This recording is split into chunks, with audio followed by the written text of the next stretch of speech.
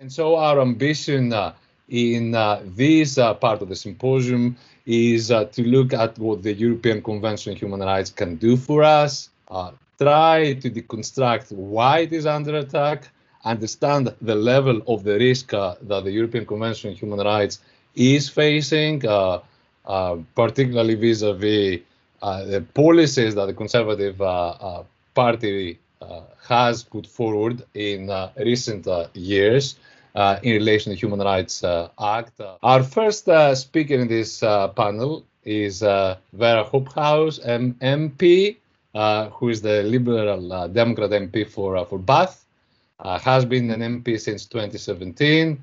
She currently undertakes the roles of Liberal Democrat Spokesperson for Women and Equalities and Lib Dem Spokesperson for Justice.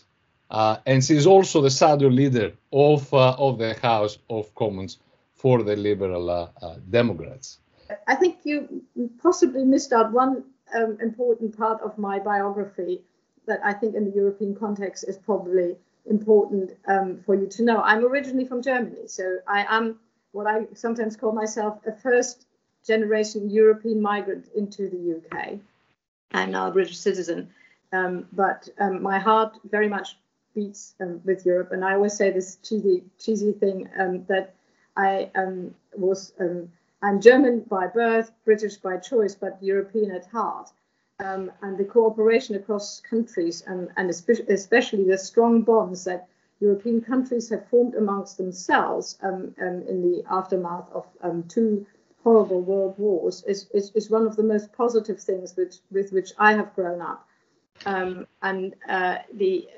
the sense of solidarity that it has created amongst nations and people continues to be one of my strongest political drivers, and its loss, one of my biggest sadnesses, and Brexit as an expression of that loss of solidarity continues to exercise my mind. And why did we end up in that place? I was politically active in Germany while I was a student. In those days, I grew up in West Germany. The biggest political issue for us as growing up was a divided Europe and a divided Germany. And really the assault on liberal societies came from the left. But now what I've come to realize over the last 5, 10, even 15 years that really the assault on liberal societies comes from the political right.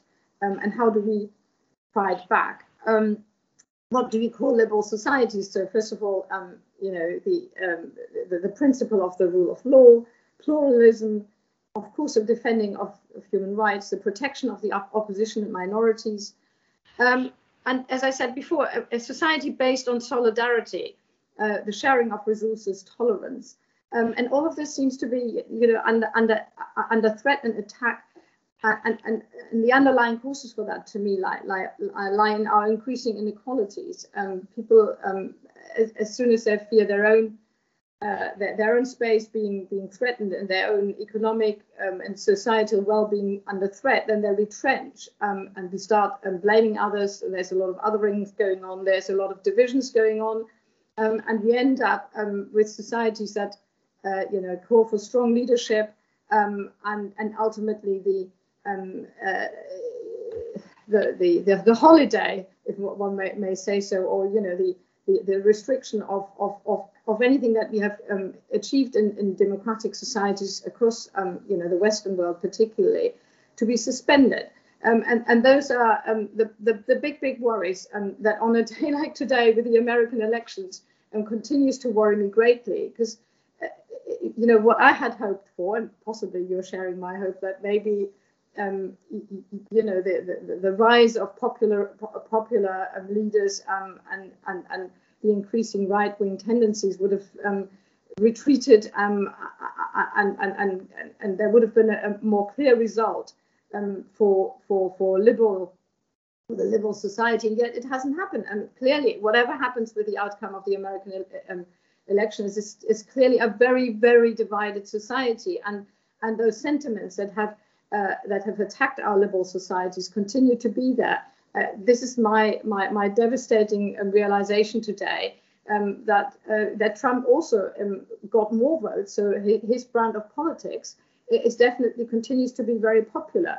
And why did we end up here? So first of all, because I think Liberal governments failed to address inequalities enough.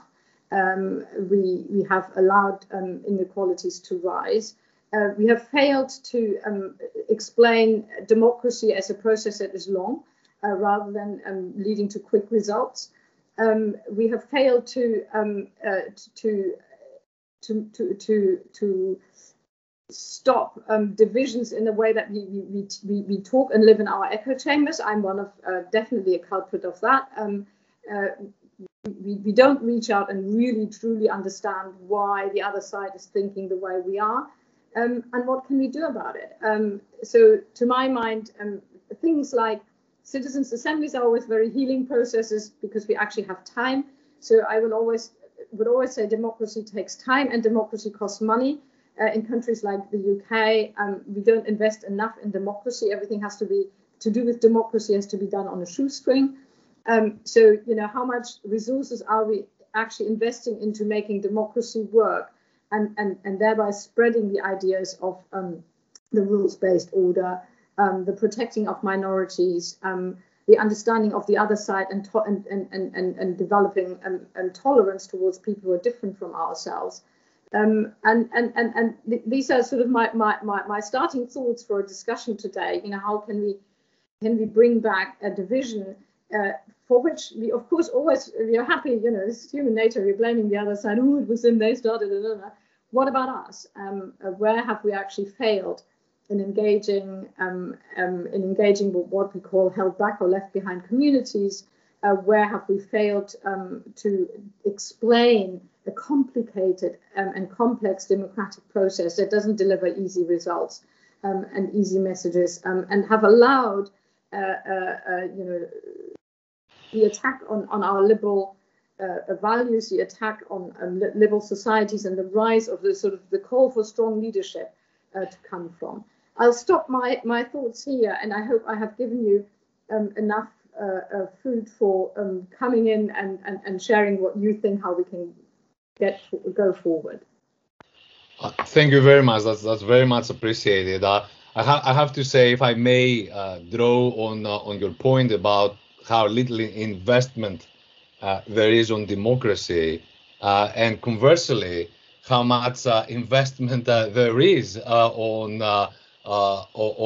degrading rights, on undermining rights. We know, we have discussed it before, that media, for instance, the tabloid media in particular, have played an important role in communicating ideas about rights that create myths about what they actually do. They hide the positive effect that they have on our daily lives, and it's in response to that phenomenon that collaborations that have informally sprung from the ground, like ours, have come to life. I would absolutely agree. It is about a collaboration between different disciplines, politics, lawyers, who are under attack, academics, and also to keep yourself motivated, because you're feeling, everybody feels a little bit in retreat and a little bit defeated. And I think the best thing we can do is keep ourselves motivated by creating these networks and finding like-minded people across different walks of life, and not lose our values and fight back with the same means that the opposition does. Stick to our values, but find like-minded people. Make sure that we persist, because I think a lot of this will take time. And maybe I was naive thinking, one term Donald Trump and then everything will be fine again. And we might have look at this in the longer term, and that needs persistence, that needs stamina, that needs finding friends and being held up by each other, but also never to give up. That's my main thing. Don't give up. Okay, we've Brexited now. I haven't given up. That at some point in the future we will join the European Union again, and that is the stuff that keeps me alive and that keeps me going. stick to my values, okay, moderate them, find like-minded friends, persist, don't lie down, but reach out to the other side as well. Sorry for interrupting you, Dimitris. No, not at all, not at all. I mean, as we're faced with the loss of formal channels of communication in the post-Brexit world, I would say it is even more critical to work together to ensure that, to the extent possible, the UK remains aligned with European values, but also that the UK can positively affect conversations in Europe in the way that it has been doing so for many years in different ways, through the work of people that were leading on the European front, such as yourself, such as your colleague who spoke earlier on, Baroness Ludford. I think we should come back to this discussion later on in this panel. The connection, the natural connection between the more focused conversation here about the impact of the European Convention on Human Rights and the wider, even more important debate about the threats that liberal democracy is facing today. Thank you once again. If you can stay with us for this panel, we will be delighted to hear more from you, reactions to fellow panelists here.